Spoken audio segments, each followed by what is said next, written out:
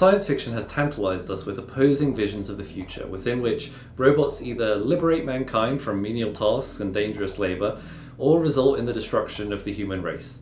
Regardless, a synthetic being capable of either extreme would depend on AI sufficiently advanced to perceive the world and interact with it in a meaningful way. How far are we from realizing this goal, and how far have we come? Elon Musk recently announced that Tesla are producing a humanoid robot which he boldly promised would drastically change the economy and society by taking on repetitious, dangerous, and boring work. The flexibility and ranges of motion of the human body have up until this point proved very difficult to recreate mechanically. Advanced robotics companies such as Boston Dynamics have taken a movement-first approach to creating task-capable robots and have made great stride in this field. However, a robot is only as useful as the artificial intelligence which dictates how it perceives the world, people, and objects, and how it may meaningfully interact with them. Creating an android capable of both understanding its environment, decision-making, and performing complex tasks, as Elon promises, would require highly advanced artificial intelligence. First off, it's useful to demystify AI. When people hear the phrase artificial intelligence, minds are often cast to popular science fiction, the malevolent AI Skynet orchestrating humanity's demise in the Terminator series, or to the many idiosyncratic sentient droids populating the Star Wars universe. AI in its simplest form is a computer's capability to perform tasks. We interact with simple AI every day. The voice command in things like Siri or Alexa, this type of AI is an example of what is known as artificial narrow intelligence, or ANI. However, the kind of AI more popularized in science fiction, sentient and autonomous robots, cyborgs, or even computer programs, is AI known as artificial general intelligence. Please, you gotta save my little girl. Wait, you're sending an android? All right, now, we need to go. You can't do that. Why aren't you sending a real person? AGI is a synthetic being with an ability to understand or learn any intellectual task that a human being can. A fun recent example of an AGI is Ryan Reynolds' character in the movie Free Guy, where he plays a non-playable character, an NPC in a Grand Theft Auto online-style universe, who attains self-awareness and follows his quest to make the game world a better place. But how far have we actually come in our journey towards creating this sort of artificial intelligence? Our earliest approaches to AI, and one of the most interesting examples of rudimentary systems that were developed, was in 1966, when a computer scientist called Joseph Weissenbaum created a program that he called ELIZA, based on a real psychotherapist, Carl Rogers, who was notorious for repeating thoughts of his patients back to them, often in the forms of questions. Such a conversation might go along the lines of having a user enter, "Doctor, I'm feeling depressed," to which the AI would respond, "Why do you think you're feeling depressed?" ? You get the kind of idea behind it. Does it understand what it's doing in the sense that we do? It's easy to leap to false conclusions, as Professor Weizenbaum discovered when he created ELIZA.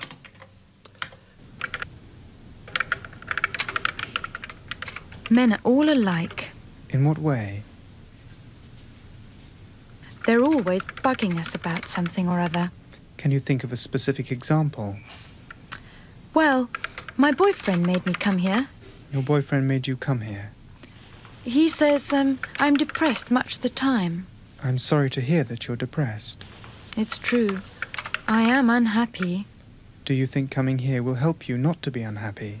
ELIZA was programmed with a very basic AI that would mimic this exchange using a simple lookup table to generate pre-configured answers to set questions. Weizenbaum discovered something remarkable. After first trialing his secretary and then many others, people were captivated by ELIZA, and they would start to discuss their intimate thoughts and feelings with the world's first chatbot. Here, a lot of the work to develop the AI needed to be front-loaded. Potential inputs that a user might enter needed to be paired with viable outputs or rules that would allow the system to appear intelligent. Once this program was deployed, ELIZA could only act as well as she had been programmed. She had no inherent ability to learn or improve her responses over time. An interesting point here being that AI, even when deceptively simple, can appear complex. What seems like an informed response is oftentimes simply a process of a computer program following a flowchart of predetermined answers. All AI that we have at the moment broadly function across this same principle. Over time, we've just become more sophisticated at how we develop those flowcharts, and we've also found some ways of letting the AI themselves learn behaviors as they go, so that they don't have to be pre-programmed to respond to every single input. There are many branches of AI, but one of particular interest is deep learning, where artificial neural networks based on the architecture of the human brain are trained on vast data sets. An example of one of these systems is Google's AlphaGo, which was an AI system designed and taught how to play the ancient Chinese game of Go, a game thought particularly challenging to an AI as the phase space of possible moves is many times greater than chess. It requires a great deal of planning and strategic thinking. AlphaGo was trained by digitizing the results of millions of games of Go played by human players, something that would have been impossible for any human to do and accurately remember. The AI analyzed and drew conclusions from this huge catalogue of past games so that it could best determine what was the next most strategic move. To spoil the outcome, AlphaGo beat the highest ranked human grandmaster in 4 out of 5 games. This deep learning technique applied to neural networks is incredibly powerful. Whilst we've come a very long way since the earliest AIs that we've developed, our classification of the AIs we can produce have yet to move beyond this artificial narrow intelligence bracket, at least for now. However, the TelsaBot could be something new, based on a technology that could be argued would very quickly display rudimentary forms of artificial general intelligence. The AI proposed to guide the TelsaBot is based on the same principle as the tech underpinning Tesla's autopilot features in their vehicles, which would still be considered an artificial narrow intelligence as it purely is designed to navigate vehicles around the built environment. Tesla has already spent a lot of time developing the neural networks and learning data that allow their cars to navigate through this world. Tesla's also a world leader in battery and sensing technology, so it makes a lot of sense to take these capabilities and apply them into a human form, as that's the form factor that we've built most of our environment to suit. In doing so, this may be our first look at a simple AGI, an AI that can fold laundry, shop for groceries, and generally take care of the odd jobs that we find boring or repetitive. The really powerful approach that Tesla takes is to never stop training their neural networks on real data. They continually capture from their vehicles out in the wild.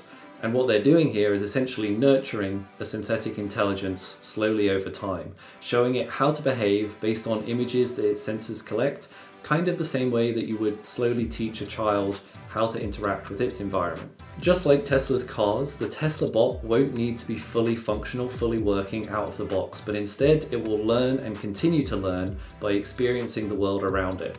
It will understand which responses to real-world stimuli are the correct ones. And by uploading these learnings to the cloud, a lesson learned by one car or one TelsaBot can suddenly be learned by the entire network. This becomes incredibly powerful very quickly. Over time, the TelsaBot will learn how to navigate the human environment and perform human tasks. And this is just stage 1. If you look into the proposed teardowns of all the hardware, most of it is dedicated to learning and understanding kinematics and movement around the environment. But once this has been learned by a few thousand TelsaBots over the next few years, it's been learned forever. And Tesla may turn its attention to producing a higher order general intelligence, adding systems that can scan your face, understand your emotional states, maybe even preemptively cook you dinner or put on the TV if it detects that you have had a hard day at work. Beyond that point, the line between artificial general intelligence and artificial super intelligence, where AI can actually outperform human beings at these tasks, will probably be very quickly passed. Whilst the AI powering the TelsaBot is still absolutely in its infancy, and it may be several years before we see any practical demonstrators that actually do anything interesting or useful for us in the world, this is an exciting and bold vision of how technology may reshape our economies and our way of lives. My question to you is, what task would you set a TelsaBot to replace first? Thanks very much for watching. I'll see you next time. Goodbye.